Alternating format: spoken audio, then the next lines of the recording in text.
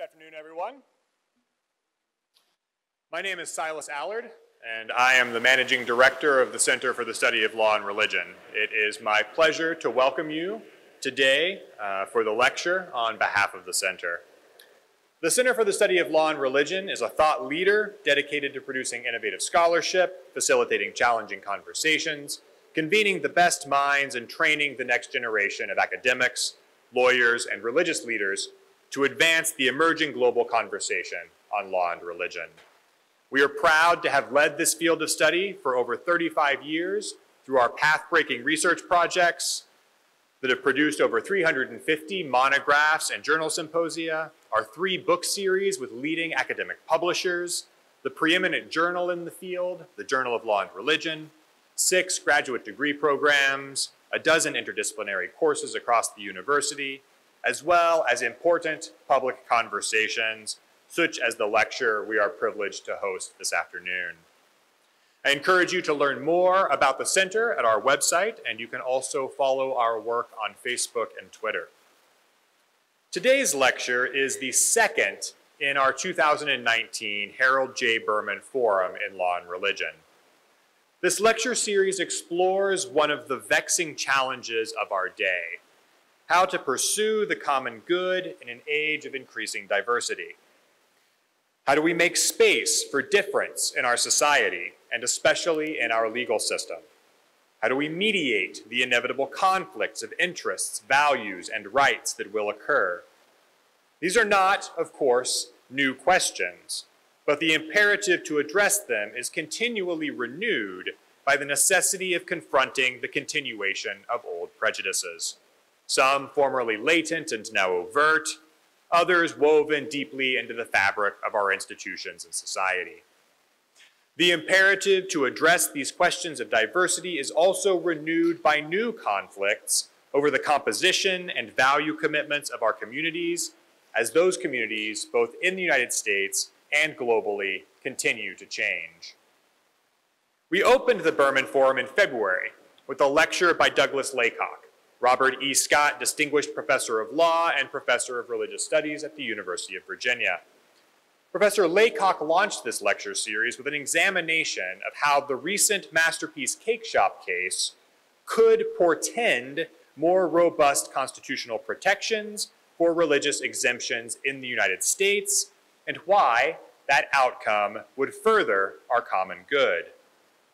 But much of what makes the questions raised by this forum so vexing is that whatever constitutional doctrine or other law we have at our disposal to attempt a reconciliation of our religious diversity, that law, like all law, makes value judgments. And it is, at least in the hard cases, a clash of values that is at stake in the questions raised by this forum. So today begins 3 days of lectures that focus and explore that complexity and challenge. Tomorrow, we are privileged to host Jonathan L. Walton, Plummer Professor of Christian Morals and Pusey Minister in the Memorial Church at Harvard University, who will lecture on freedom for what? The underside of religious protections for the Black freedom movement. And we will host that in conjunction with Candler School of Theology and in their wonderful facilities. On Wednesday, we will return to this auditorium to hear Mona Siddiqui, Professor of Islam and Interreligious Studies at the University of Edinburgh, lecture on Doing God in Europe, the limits of law and pluralism. We are extremely fortunate today because there is no better person to start this 3-day conversation on the complexity of religious diversity and the law than our lecturer, Professor Stanley Fish. Professor Fish is one of the country's leading public intellectuals and a world-renowned literary theorist and legal scholar. He began his academic career in the English department at the University of California, then became the Keenan Professor of English and Humanities at Johns Hopkins University, where he taught from 1974 to 1985, before becoming Arts and Sciences Professor of English and Professor of Law at Duke University. From 1999 to 2004, he served as Dean of the College of Liberal Arts and Sciences at the University of Illinois. Professor Fish currently spends half of his time teaching at Florida International College of Law as the Davidson-Kahn Distinguished University Professor of Humanities and Law, and half of his time at Benjamin N. Cardozo School of Law as the Florsheim Distinguished Visiting Professor of Law. Professor Fish is an extraordinarily prolific author, having written over 200 scholarly books and articles, which have been profoundly influential in the fields of comparative literature and law, as well as in the public conversation on some of the most pressing issues of our day. Beginning during his time at Johns Hopkins University and continuing now for over 40 years, Professor Fish has brought the practice of reading against the grain to the legal academy. Drawing from his training in literary theory and a nimble and deeply creative intellect, Professor Fish has exposed the contradictions, complications, and contestations that animate U.S. constitutional law and the tradition of Anglo-American jurisprudence.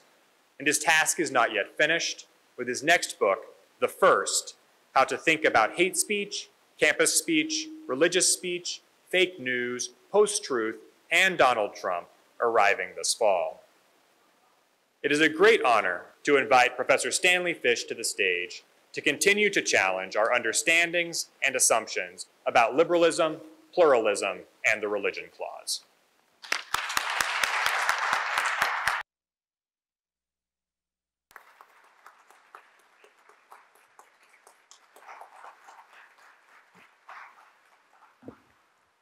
Thank you very much for that kind, and I must say, accurate. Not accuracy in the terms of praise, but accuracy in its description of my multi-decade project. I thought that was good. Okay, let me begin by asking the audience a couple of questions in advance. How many of you would be willing to stand up and define religion? Oh. How many of you would be willing to stand up and define pluralism? Now, okay, well, we'll see where we can take that. I'm going to discuss the definition of religion in the course of my remarks. And I'm also going to discuss extensively the relationship between religion, pluralism, and American constitutional law.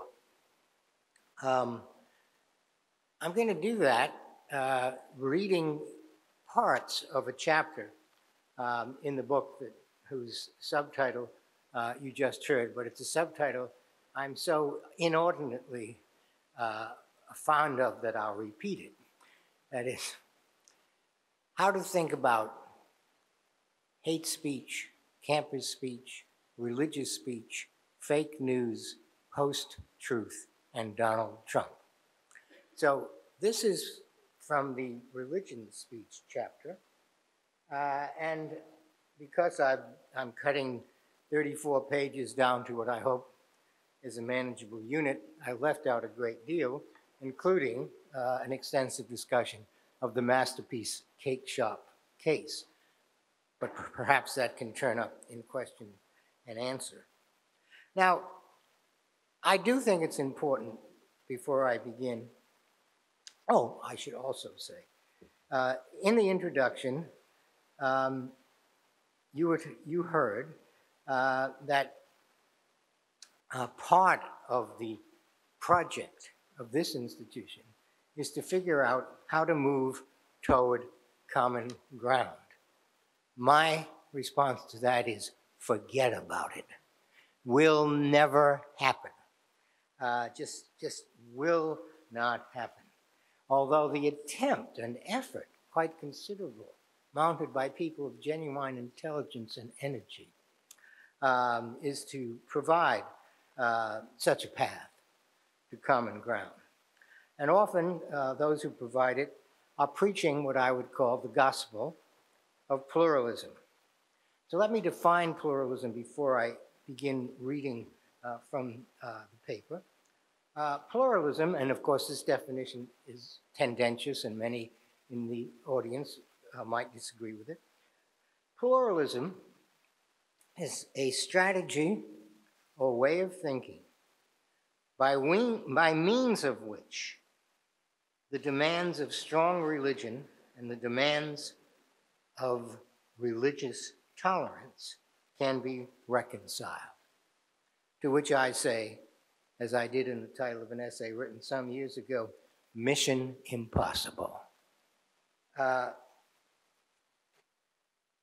Pluralism tells us that the liberal state safeguards the rights of citizens to choose their religious beliefs, but the state itself has no regard for the beliefs chosen.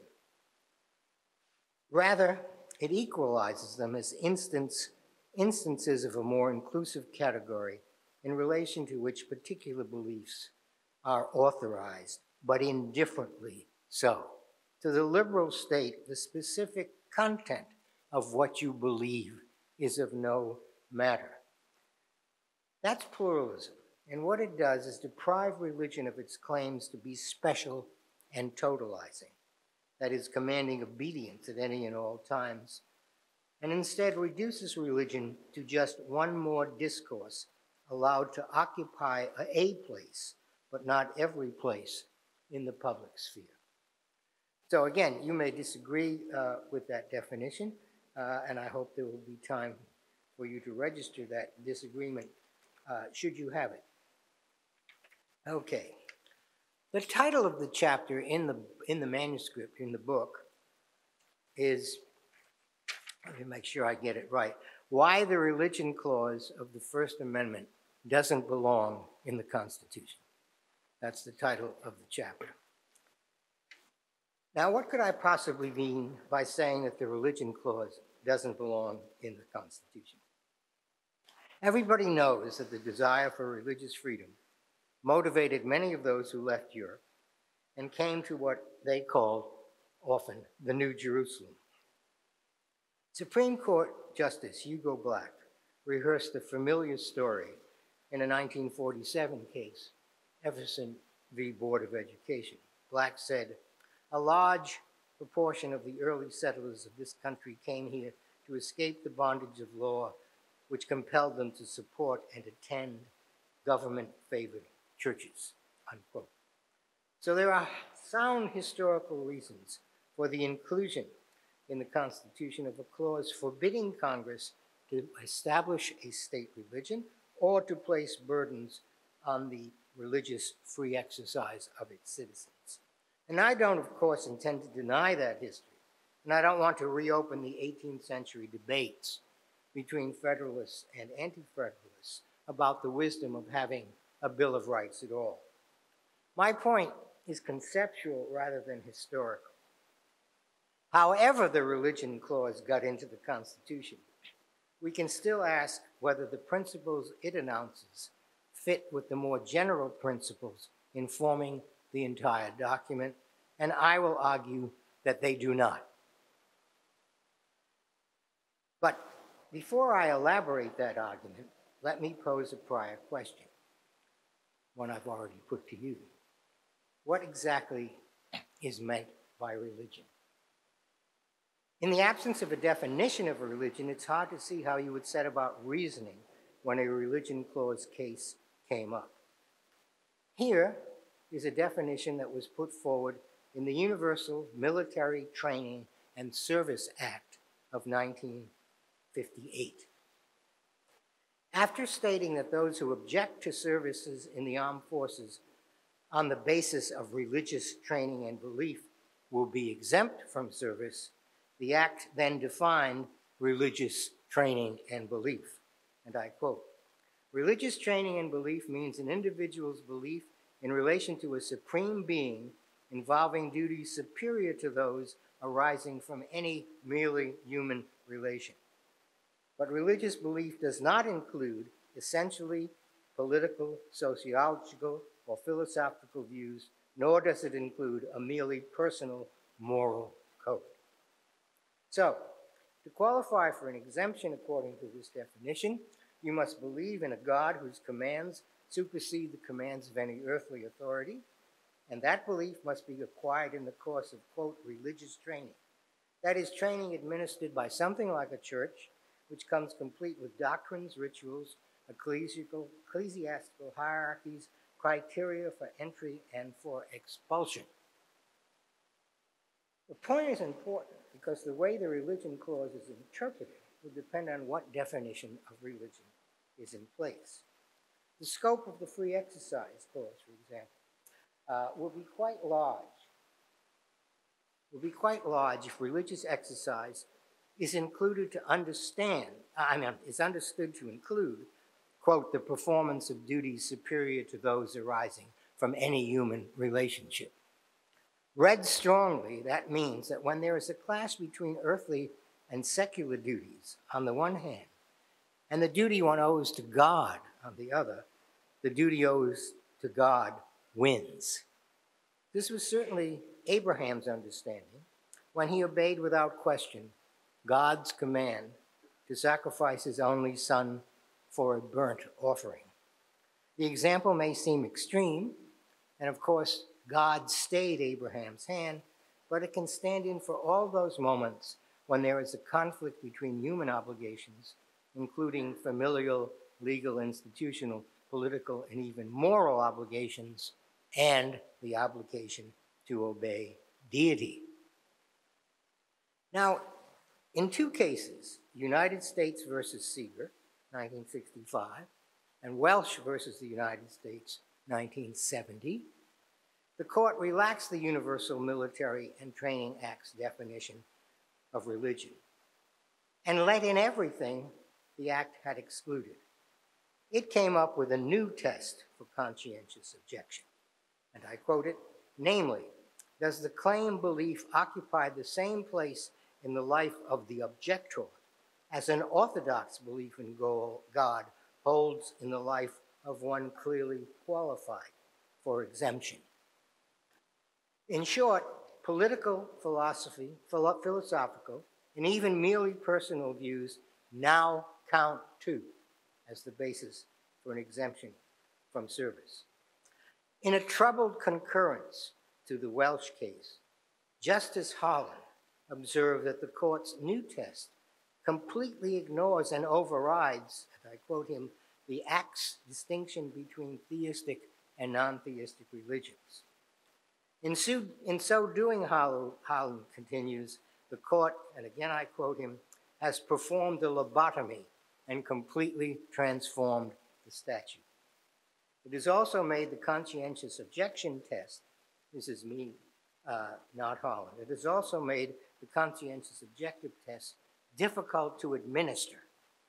What once was a clear, if parochial requirement, belief in God acquired through traditional religious training, has now become a requirement so loose that almost anything in the way of strong commitment might meet it, as long, and I am quoting from Welsh, as long as it was sincere, honest, and made in good faith, unquote.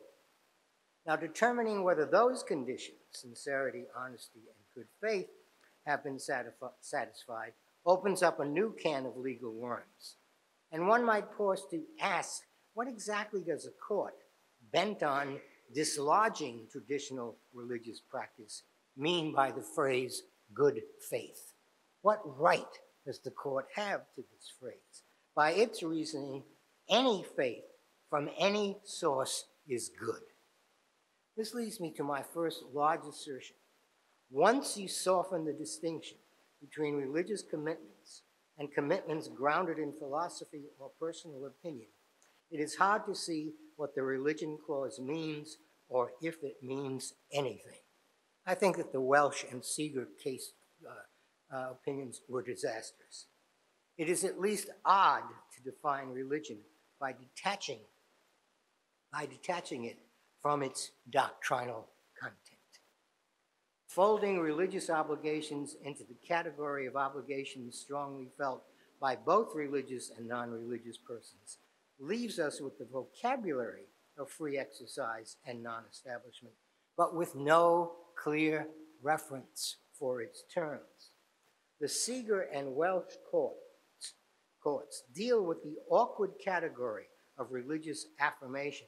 Awkward because by the logic of liberalism, religious affirmation should be no different from any other. They deal with this awkwardness by generalizing it out of existence, a strategy that later becomes an art under the rubric of pluralism. I bring up Seeger and Welsh at the outset because they raise a question you will be asking. What religion, or whose religion, do I have in mind when I talk about the demands religion makes on its adherents in the context of conflicts between civic and religious duties? The religion that takes the Abraham-like form of a total fidelity to transcendent command, or the softer religion, if it is a religion at all, whose commands are looser and more diffuse, and therefore more available to being harmonized with the secular protocols of the liberal state. In general, I shall be taking as my model the more severe religiosity of those who will not relax the obligations of faith for a moment.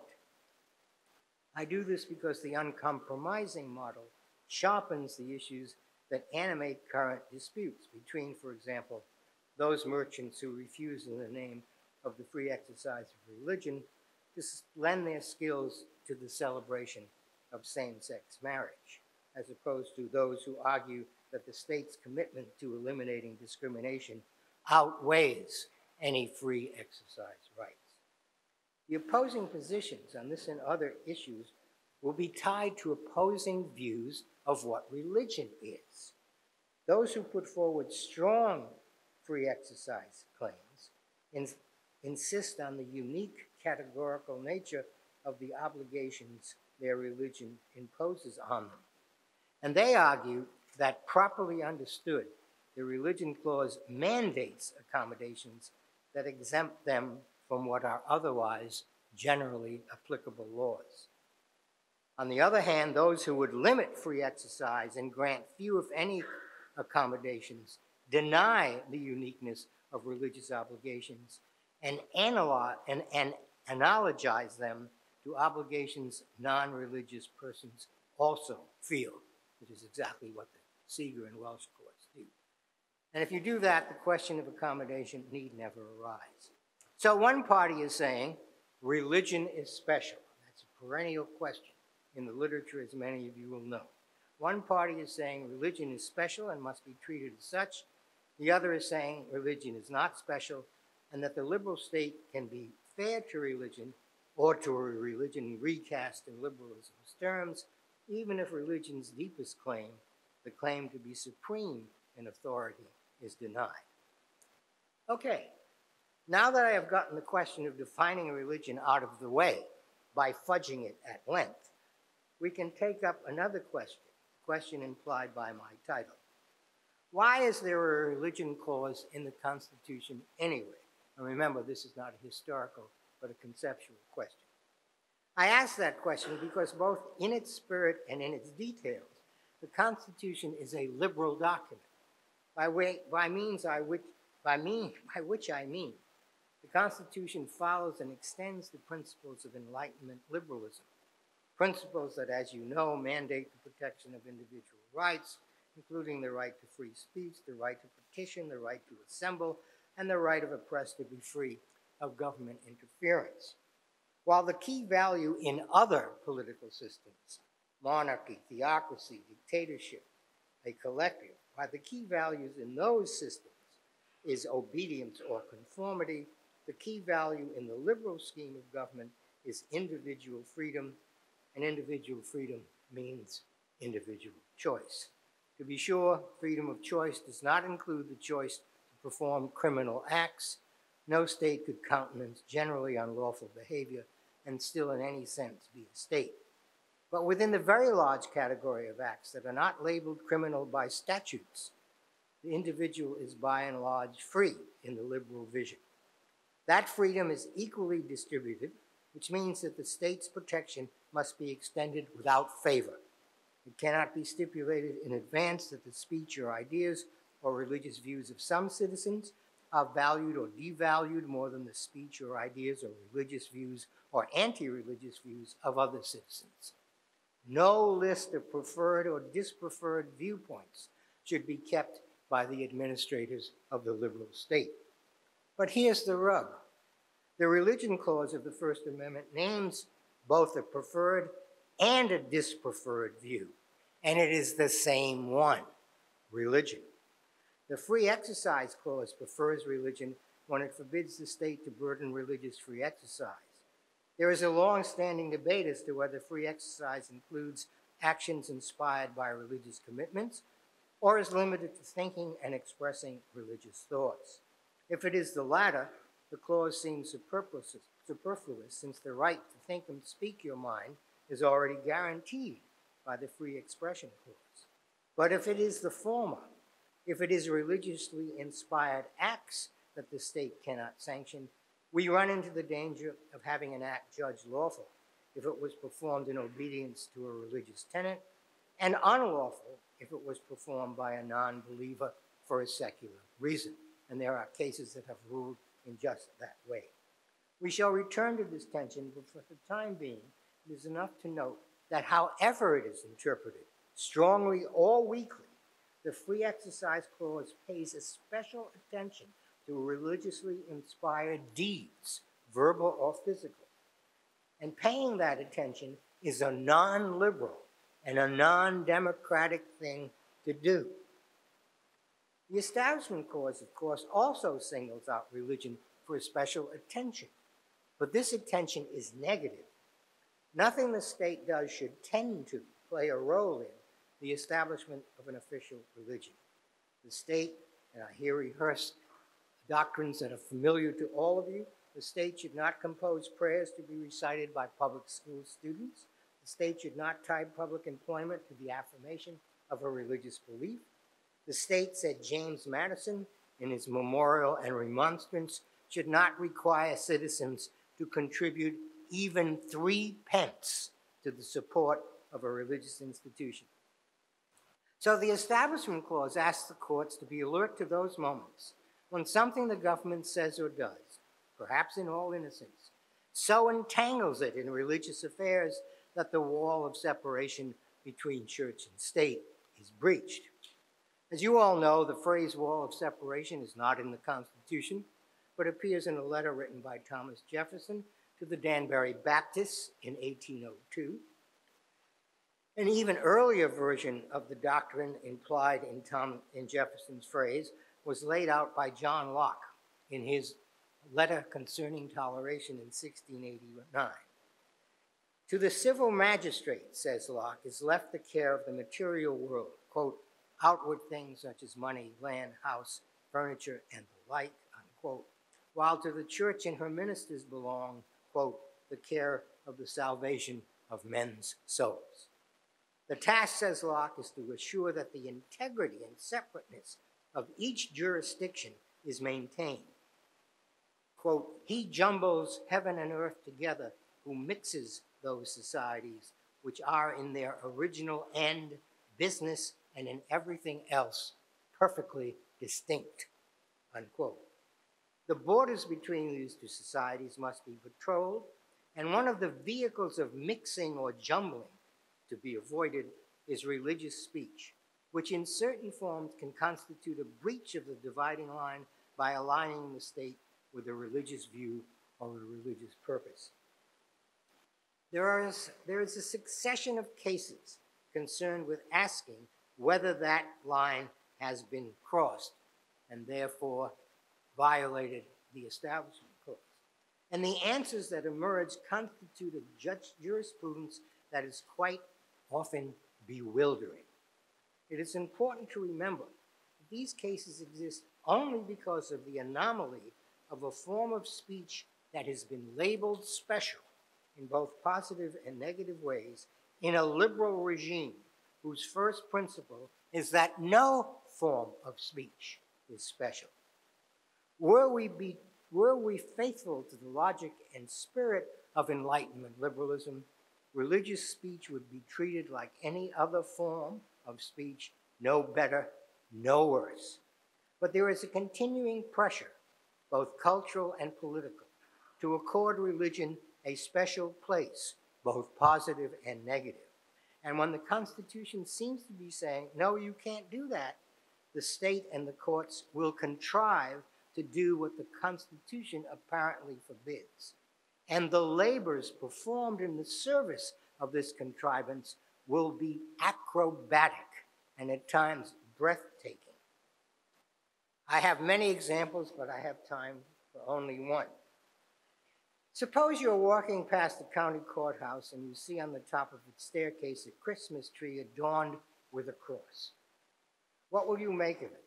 Will you think to yourself, here is the state paying tribute to Christianity? Or will you think, what a nice tribute to the holiday season, unquote? The question might seem odd. Of course the state is acknowledging the centrality of a religion and mocking the birth of its founder. But what seems obvious in ordinary life is not so in Supreme Court religious clause cases. Consider Lynch v. Donnelly, a 1984 landmark case that exhibits much of the complexity and indeed oddity of religion clause opinions. The question at the heart of that case is what, if anything, is being said by the city of Pawtucket, Rhode Island? Now, I must say that I am a native of Providence, Rhode Island, and the idea of even setting foot in Pawtucket is anathema to me. What is being said by the city of Pawtucket, Rhode Island, when it annually mounts a Christmas display at the center of which is a creche, a tableau consisting of the figures of Jesus, Mary, and Joseph, various angels, shepherds, and kings, and a collection of appropriately adoring animals? A number of Pawtucket residents brought a cause of action alleging that the creche violates the Establishment Clause, and I quote, because it has the appearance of affiliating the city with the Christian beliefs that the creche represents, unquote. A court of appeals affirmed the district court's judgment in favor of the protesters, but the Supreme Court reversed. The court admits that, quote, the creche will have a special meaning to those whose faith includes the celebration of religious masses, but the court argues that the main purpose of erecting the creche, and I quote, is to serve commercial interests and benefit merchants and their employers. To be sure, the government speaks through the creche, but according to the court, it doesn't say, join us in worship. It says, join us in spending. Now, although the majority's reasoning might seem bizarre and strange, it will seem less so if it is read in the context of a history in which the separation of church and state has been honored more in the breach than in the observance. As the majority reminds us, in the very week that Congress approved the Establishment Clause, quote, it enacted legislation providing for paid chaplains of the House and Senate. And of course, there are coins that bear the motto, in God we trust. And since 1954, we have a Pledge of Allegiance that includes the phrase, under God. These official actions, the court says, indicate an unwillingness to take the separation of state and church so seriously that every vestige or hint of religion must be scrubbed from the public square. The public display of the creche, the majority maintains, is nothing more than, quote, an acknowledgement of our religious heritage. The creche does not exhort us to believe in Christ as the Son of God and our Savior. It is only, quote unquote, a passive symbol put to a thoroughly secular use. Mary, Joseph, and the baby Jesus could have been any small family welcoming the opening of a department store. Now, if you are surprised and perhaps even distressed by the removal from a Christian symbol of its Christian significance, you have company in the dissenting opinions.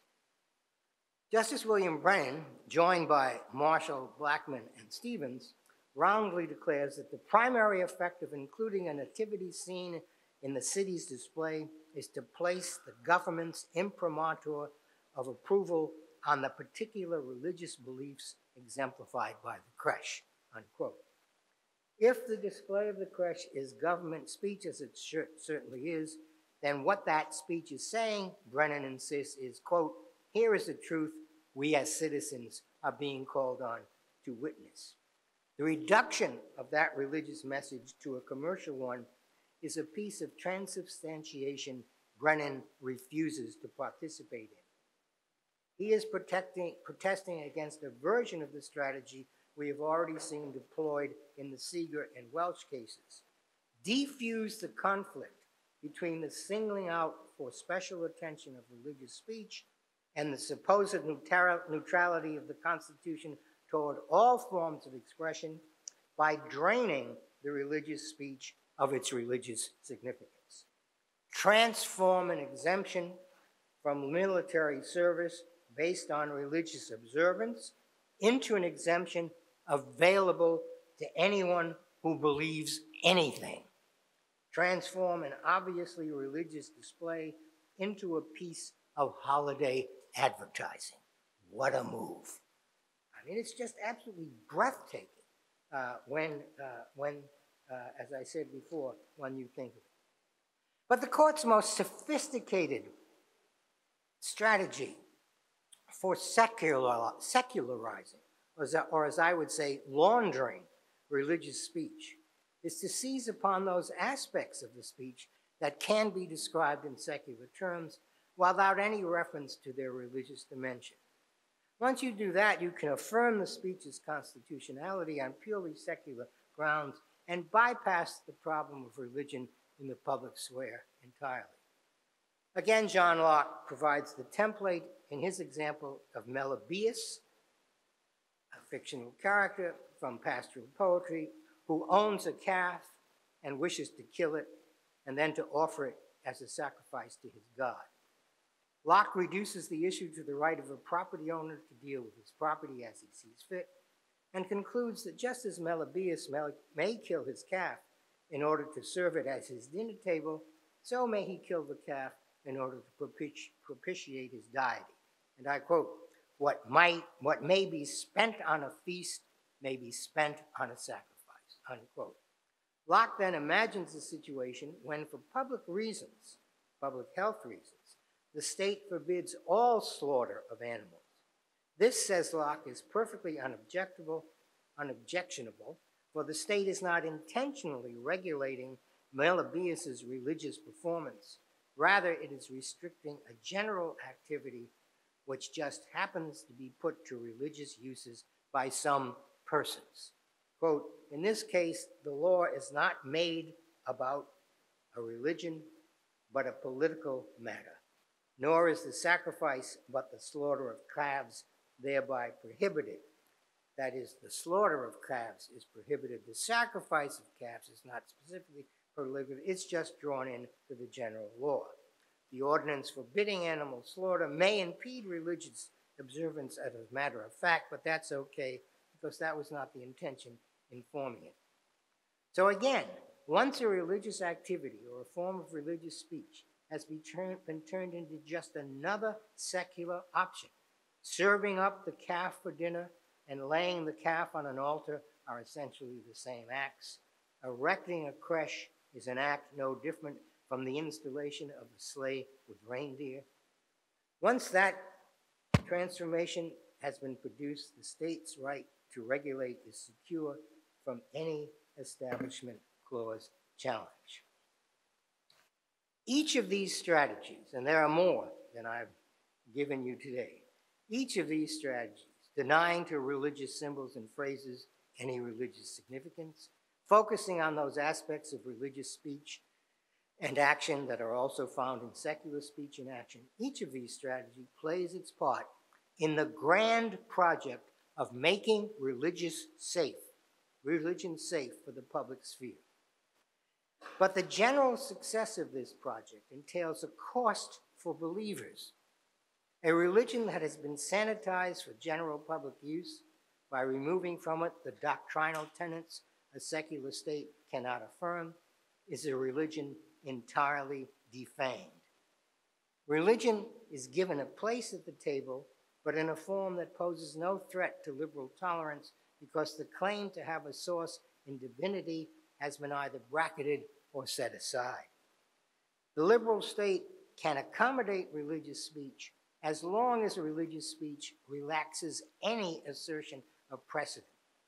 as long as it does not present itself as commanding the table and arrogating to itself the right to distinguish between the true and the false.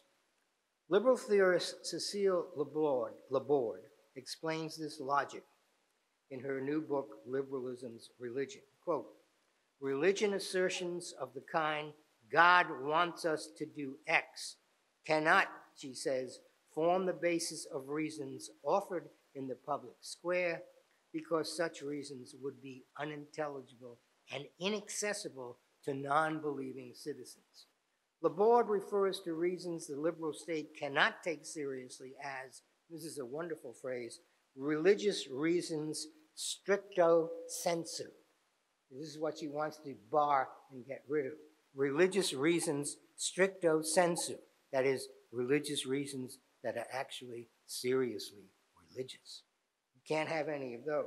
In a strict sense, of course, religious reasons derive from and assert a religion's core doctrinal tenets, including, of course, the tenet that God is the ultimate source of wisdom. But if religious discourse is stripped, and that is Laborde's word, of any claim of ultimate authority, it becomes dissolved into the mix of possible and plural repositories of wisdom and is therefore legitimized as a participant in the secular process of decision-making. Properly diminished in the pluralist spirit, religion gets the liberal good housekeeping seal of approval.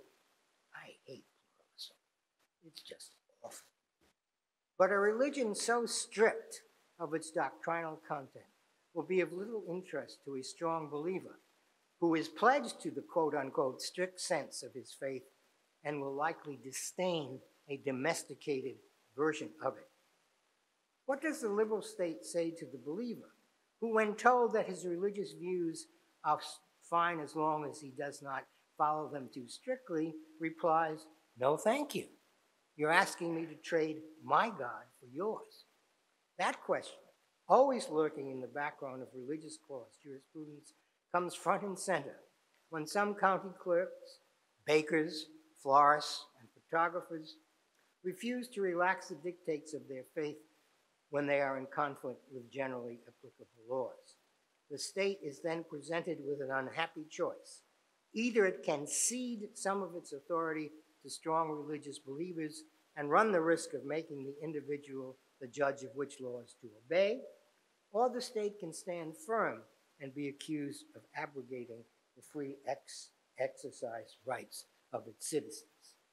So the question is quite reasonably, is there a middle way between these two extremes, allowing religious persons to determine which laws they should obey or curtailing the free exercise rights of religious citizens? Is there a middle way? Now, there is an army of legal academics trying to find one. I can't tell you how large this industry is, but it's absolutely huge. Every book and essay that comes out is an attempt to find this middle way. And typically their strategy, which is a version of the strategy employed to launder the religion out of religious symbols, is to deny the distinctiveness of religion and subsume religion in a larger category that includes secular activities similarly situated. Now, as you all know, similarly situated is a phrase absolutely dear to legal academics.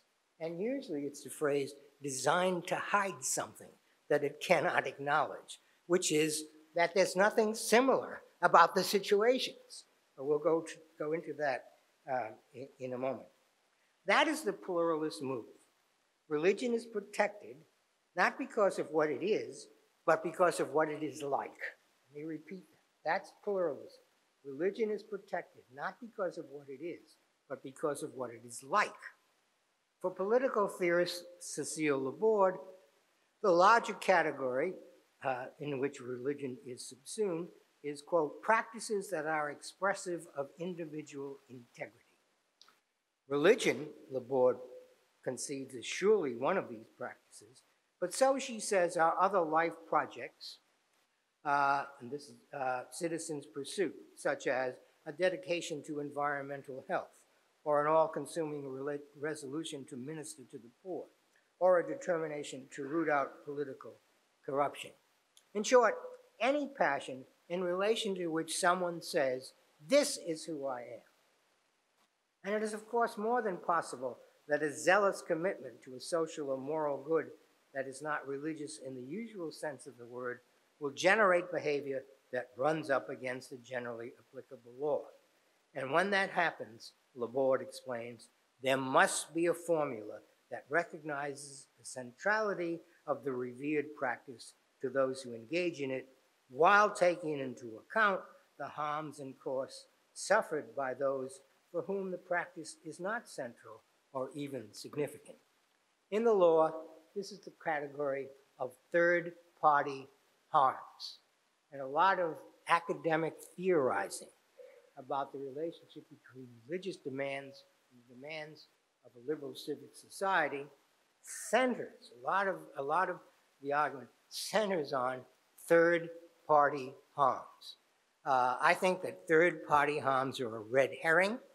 I don't see any coherence to the demand that we pay attention to them, and I'm going to tell you why.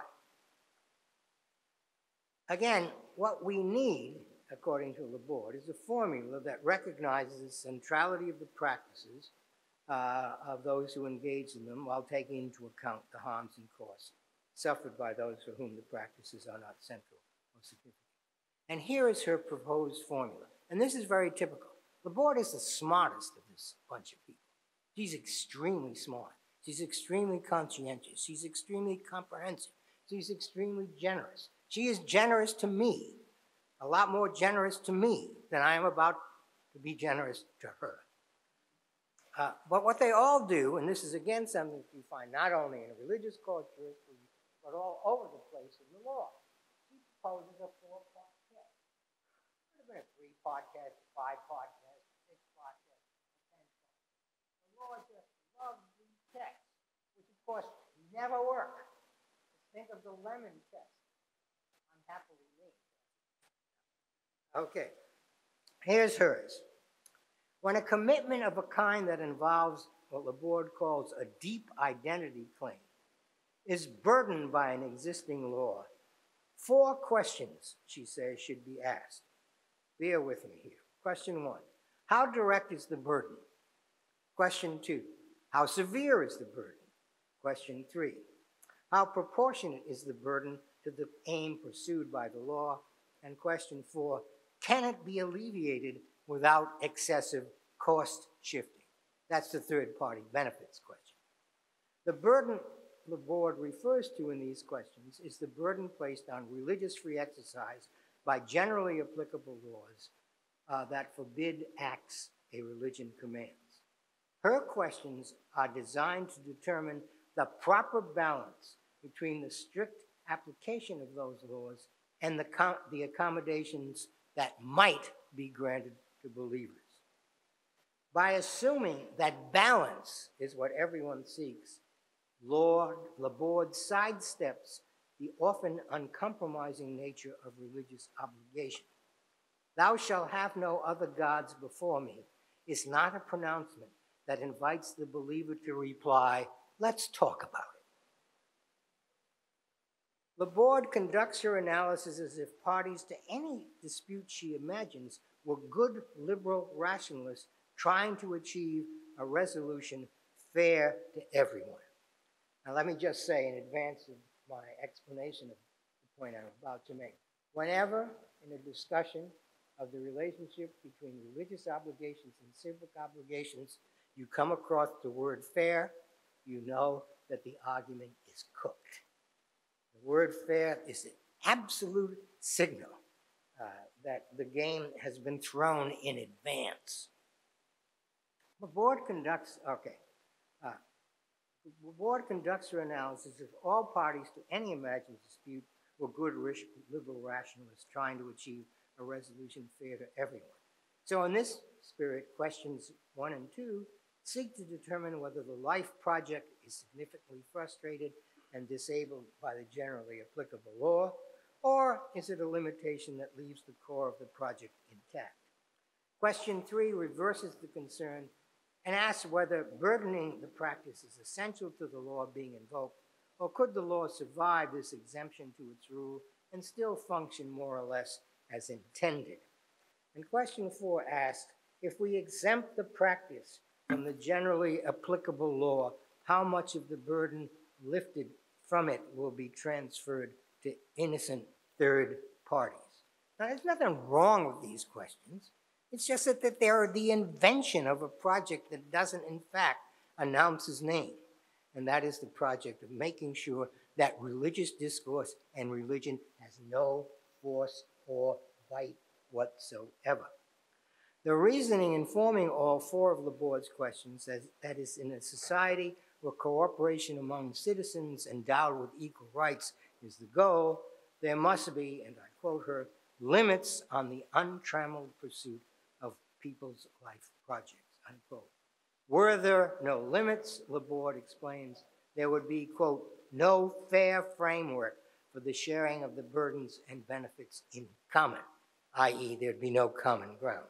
So, give a little, get a little, compromise, and always be mindful of the other fellow's life plans.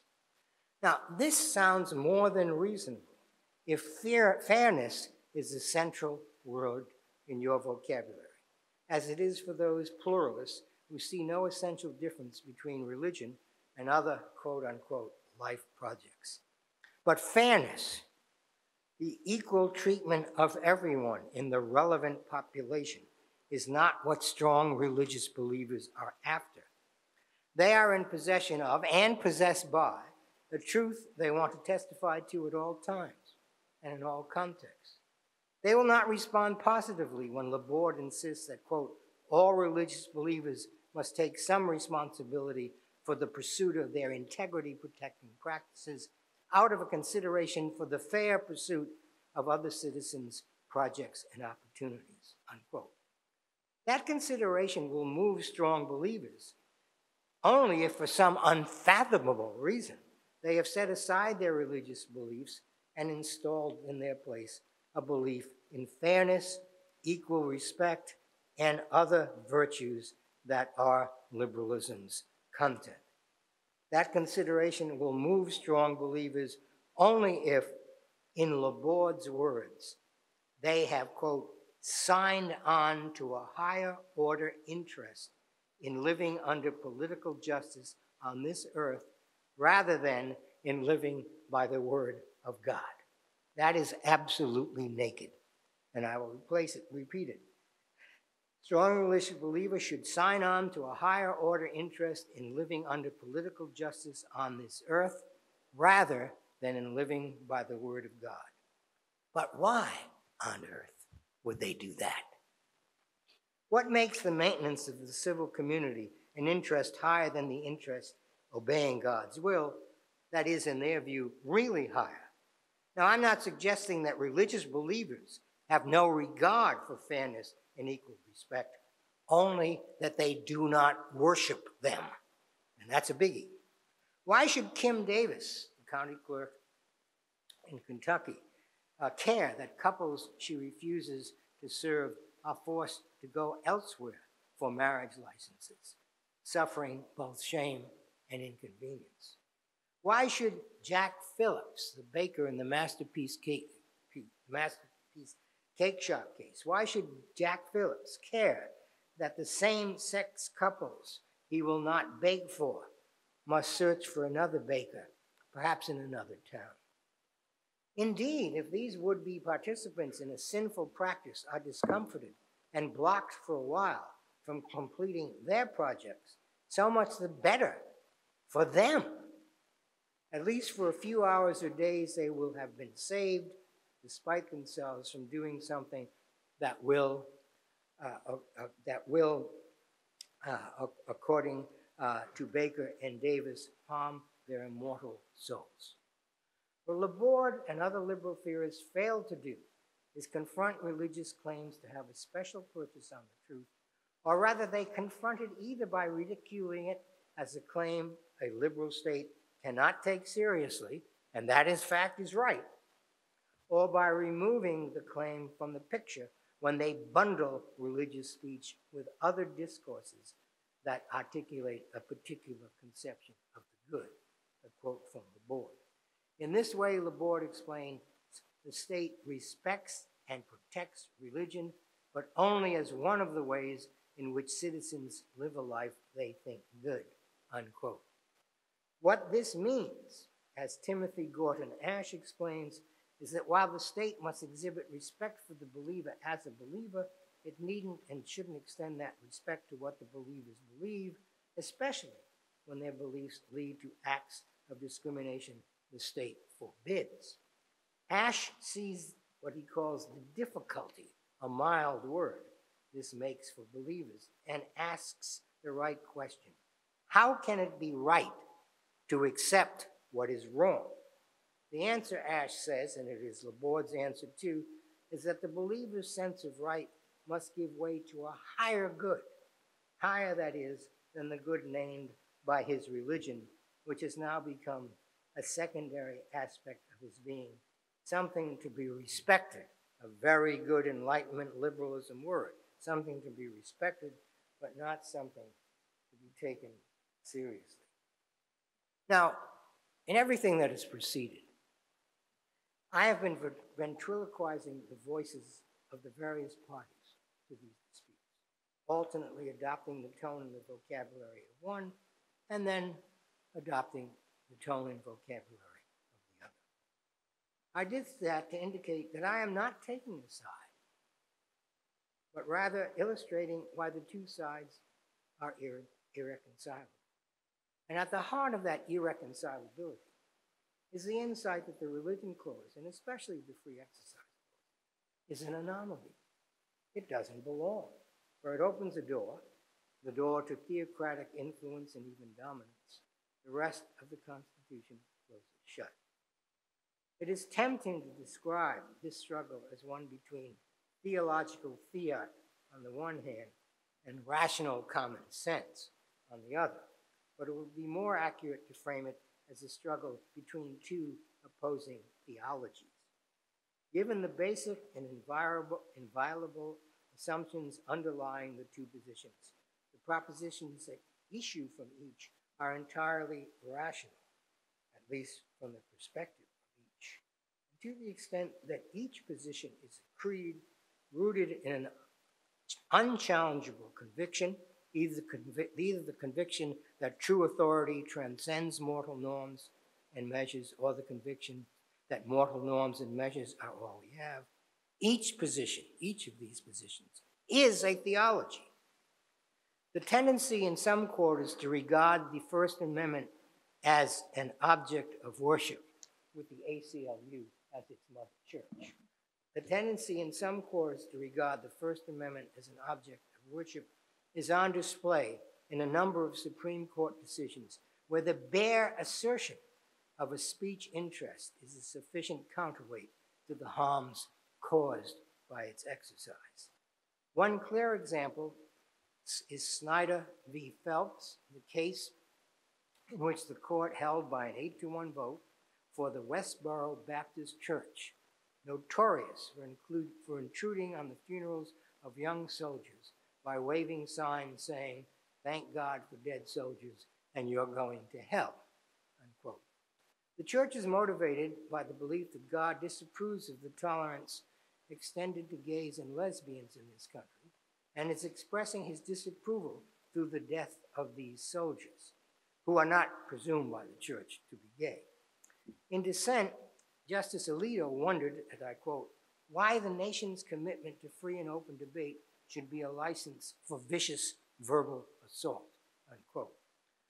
But Chief Justice Roberts, writing for the majority, while acknowledging the great pain inflicted on the parents of young men and women who die serving their country, declares that, quote, nevertheless, we cannot react to that pain by punishing the speaker.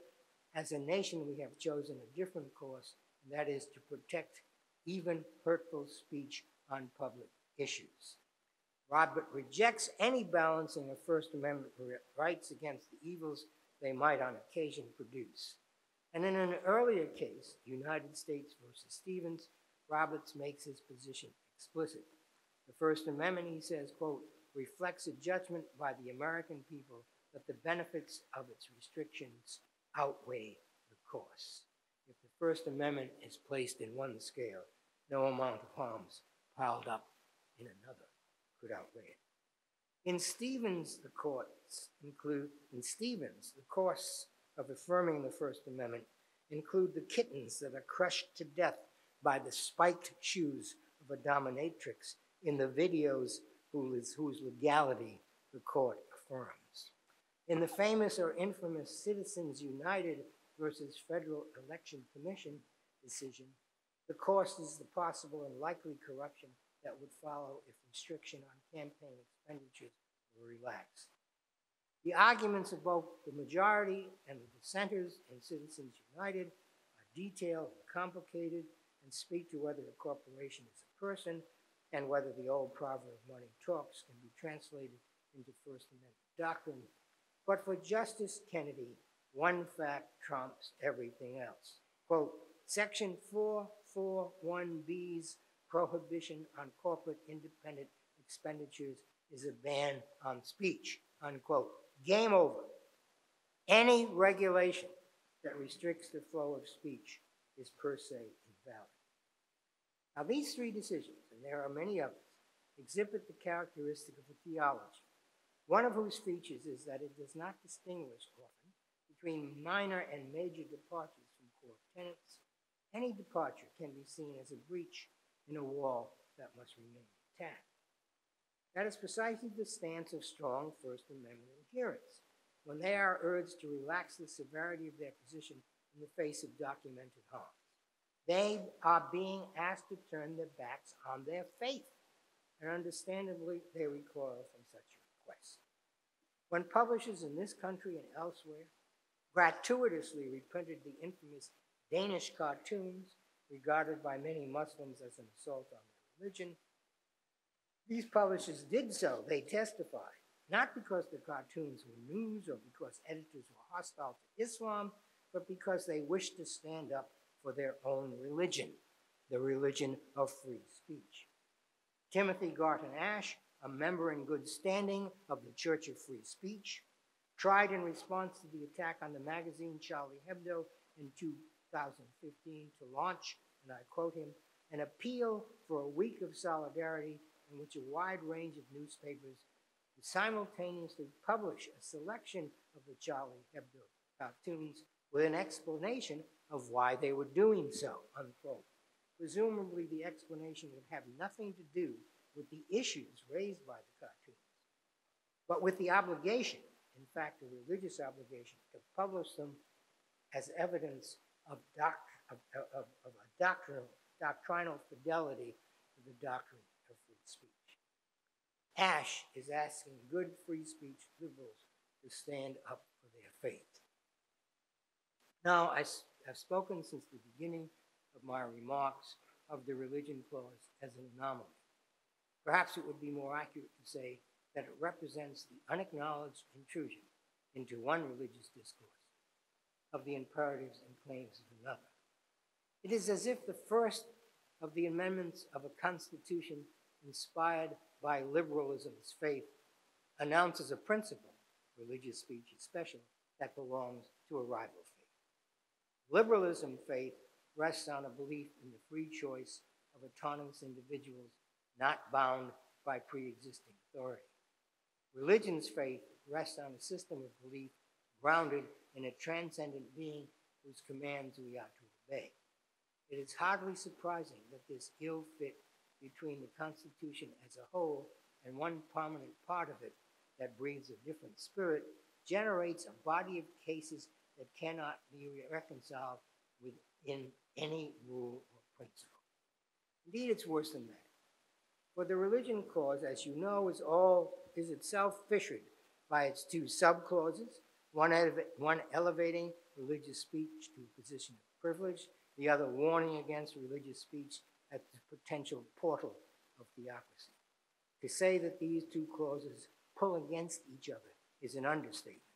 Indeed, it is even worse than that, because both the Free Exercise Clause and the Establishment Clause have strong and weak versions. The Free Exercise Clause, as I said earlier, has been read as doing nothing more than glossing the Free Expression Clause, but the Free Exercise Clause has also been read as legitimating religiously inspired acts, even when they are in violation of generally applicable laws.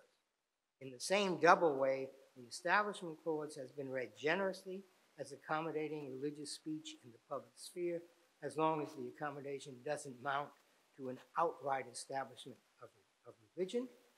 And it has been read, and the Establishment Clause has also been read severely as forbidding any commerce at all between religion and the civil state, in the spirit of Madison's insistence that not 3 pence of public funds are to be directed to religious institutions. So in the end, and this is the end, we have a contradiction within an anomaly, and within the contradiction, a set of opposing definitions, all combining to fashion a jurisprudence, the jurisprudence of the Religion Clause, that is unstable, vertiginous, and often just plain nuts. That jurisprudence is in search of a principle. What it finds and participates in is the endless alternation between the competing requirements of liberal egalitarian theory and fidelity to religious doctrine. Neither requirement will ever command the field unless one of 2 unlikely things occurs. That is, unless the Religion Clause is repealed or the country becomes a theocracy. And where do I stand? Well, on the substantive issues raised by these cases, I could go either way. I'm fine with allowing religious monuments in public spaces. What do I care? I'm fine with insisting that the public sphere be religion-free. Sure.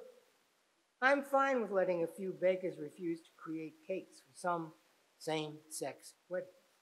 I'm fine with enforcing anti-discrimination laws strictly, and thus forcing the bakers to comply. What I'm not fine with are the acrobatics performed by those who are assigned the task of applying a piece of the Constitution at odds with its informing spirit. That includes those who get around the Establishment Clause by declaring in the face of all the evidence that religious monuments and symbols are not religious. And that also includes those who claim to honor religious free exercise, but then restrict exercise to practices cut off from religion's central claim to be preeminently authoritative.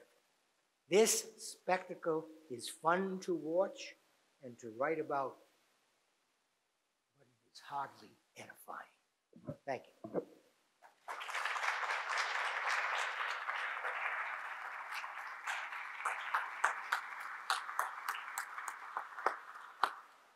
Thank you, Dr. Fish.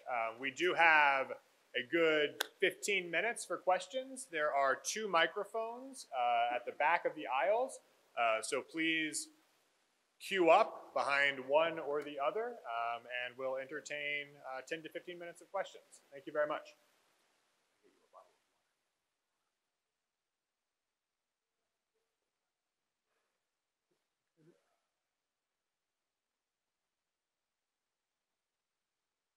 Testing? There you go. You said that you could go either way. Yeah. Which way would you have the court go? I don't know. I think I'd give, I don't, in my practice, actually declare preferences as to what the court would do. I simply predict, along with everybody else who is a legal academic, I simply predict what the court will do. So that, for instance, there's now another masterpiece cake shop case making its way through the courts, starring exactly the same individuals, Jack Phillips, and someone who wanted him to make a cake that symbolized something he didn't believe in. My guess at this moment is that that case, if it comes before the Supreme Court, will be decided against the state. That's just a prediction. It's the way I think it will happen. I don't much care which way it happens. If you look at the history of jurisprudence in this area, you're going to find an alternation between landmark cases like Wisconsin v. Yoder, for example, landmark cases in which the court seemed to put great value on religious free exercise, although it was perhaps very unusual in particular circumstances, and other landmark cases like the peyote case in Oregon, where the court, in the voice of Scalia, declares that you cannot, in fact, allow accommodations for religious free exercise, because then every person would become a judge of which he wants to obey or disobey. So what interests me is the way in which this goes. As I said, it's finally, I also talk in other places about cases like the case of the cross in the Mojave Desert.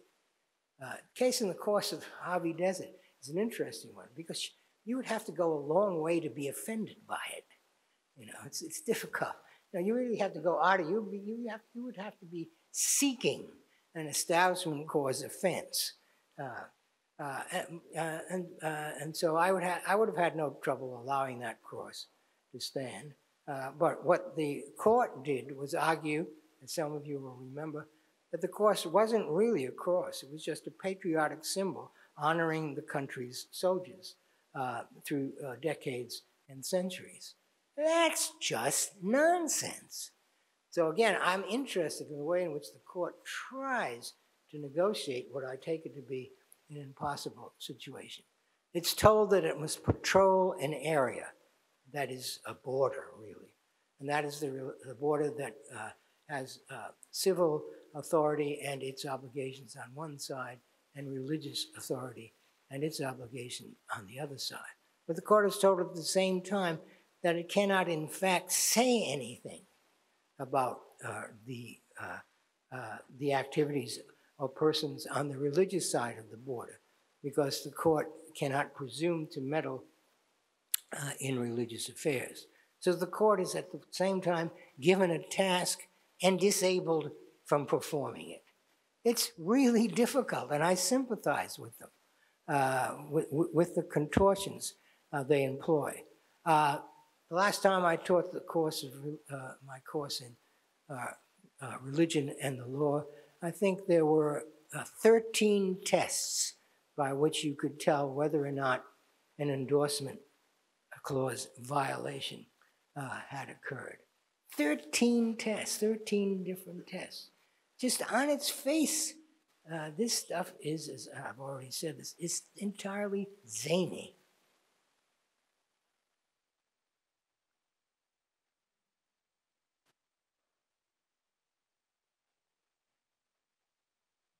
Hi, Dr. Fish. Thank you for your presentation. I had a quick question about your sort of approach. You mentioned a couple of times that your analysis was conceptual rather than historical. And I'm curious to know what you think in terms of how courts might approach these types of questions.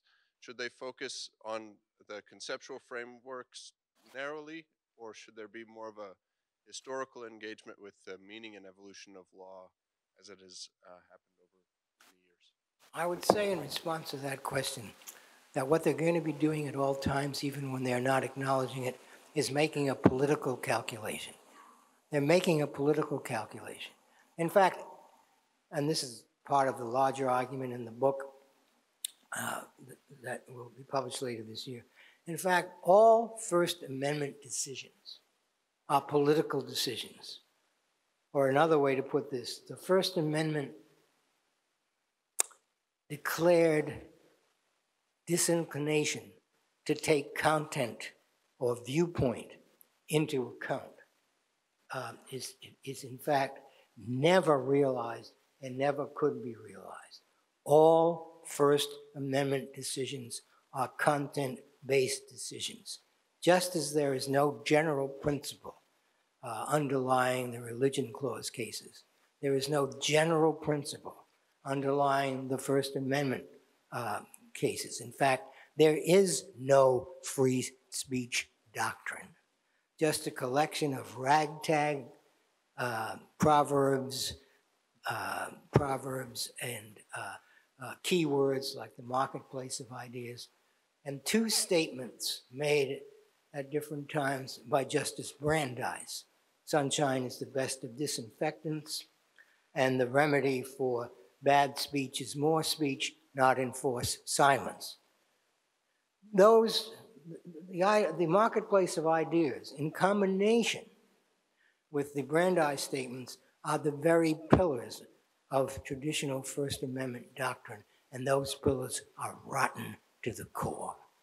Neither the marketplace of ideas nor Brandeis's bromides have any relationship to what goes on in any case brought before the court regarding the First Amendment and freedom of speech. The First Amendment barely exists. It is at best, and the best is pretty good, it is at best a slogan. This is something that Frederick Schauer, a scholar at Harvard, Columbia, and the University of Virginia, said long ago in a wonderful essay entitled First Amendment Opportunism. And what he meant by that is that people know, that is, litigants know, that if you can wrap your client's cause in the mantle of the First Amendment, you have a better chance than you might have had were you not able to do that. And many are able to do that, and they're able to do that because there's nothing inside the First Amendment. And therefore, you can turn it into the clothing that will look good on your client. That's a larger answer to the question than the questioner proposed, but it kind of tripped out of me. I couldn't help myself.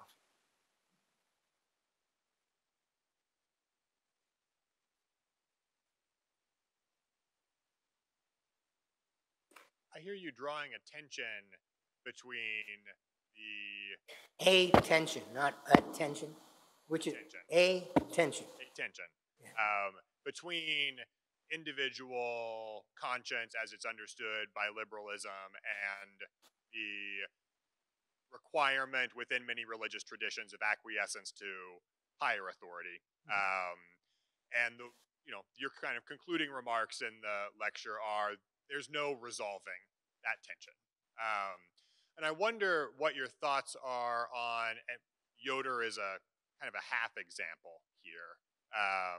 Your thoughts on self-determination for religious communities within a liberal state. Is there any space for a religious community to have self-determination to control its members within a liberal state? Well, you're correct in pointing to Wisconsin v. Yoder as at least a possible example, and also the upstate New York case, Curious Joe, and others would be examples. Well, let's take a look at Wisconsin v. Yoder, which, as you all remember, the case in which the court affirmed the right of Amish parents to withdraw their children from public high school education, I think after the 8th grade, in order to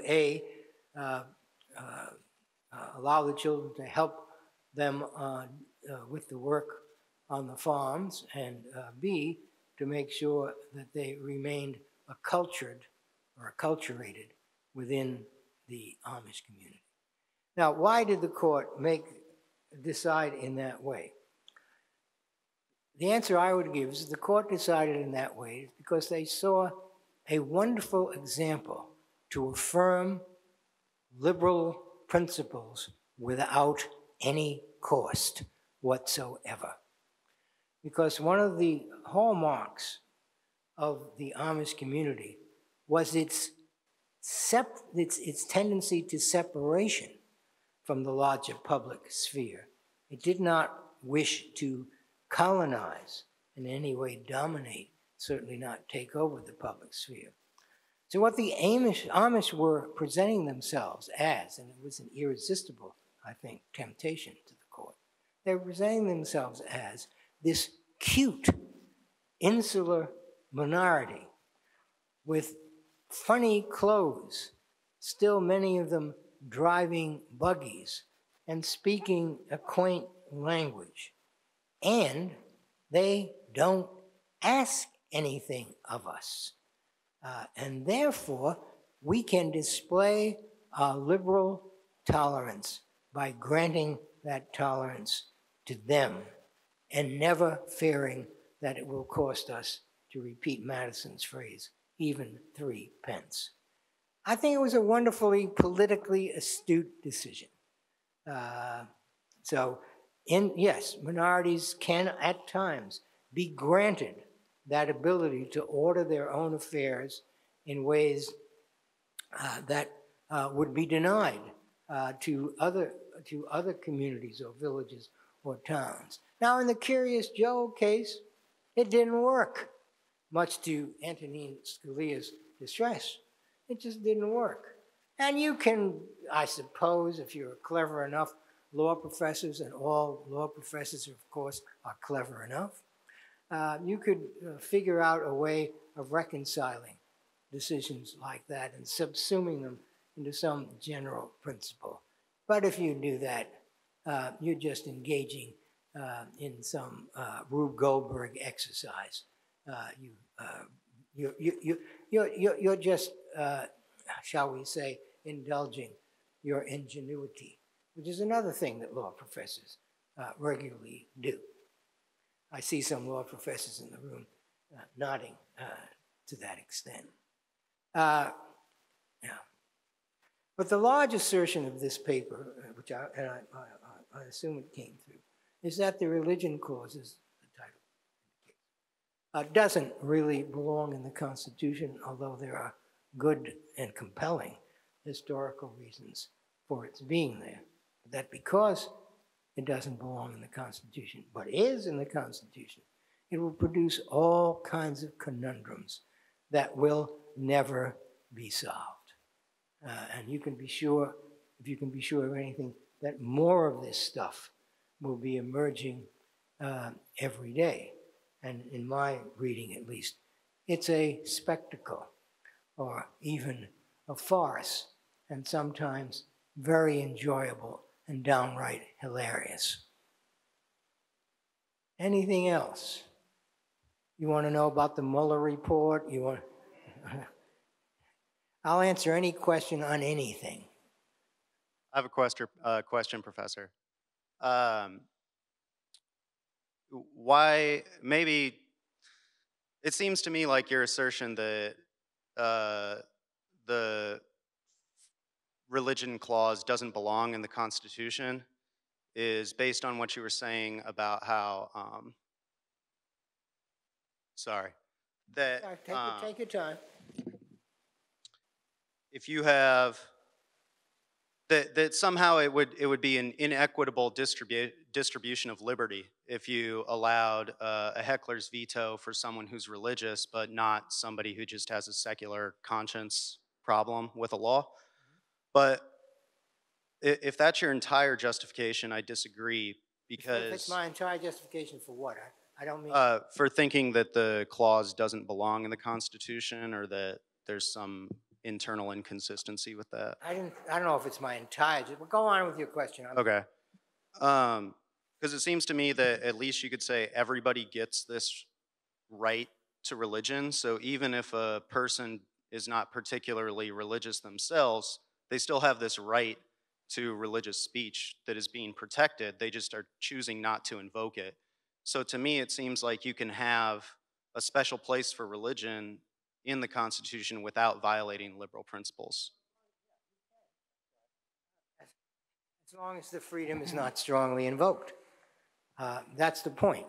It's a point made over and over again by noted First Amendment scholars such as Robert Post, who has recently stepped down, last year stepped down, as the dean of the Yale Law School. And Post and others say over and over again, religious free exercise is something we should honor, up to the point where it requires some special dispensation from the state as regards the violation of laws that are generally applicable. And what I would say is that that's the only point at which religious free exercise means anything. That's the only point in which the free exercise clause of the religion clause has any significant bite or force. So I would take your question, perhaps ungenerously, as one more attempt by liberal pluralism to wash the entire problem, or to, in effect, sink the entire problem in an ocean of reciprocal generosity, of tolerance. As much as I dislike pluralism, I dislike the idea of tolerance even more. Does that shut everybody up? Want to go eat? Okay.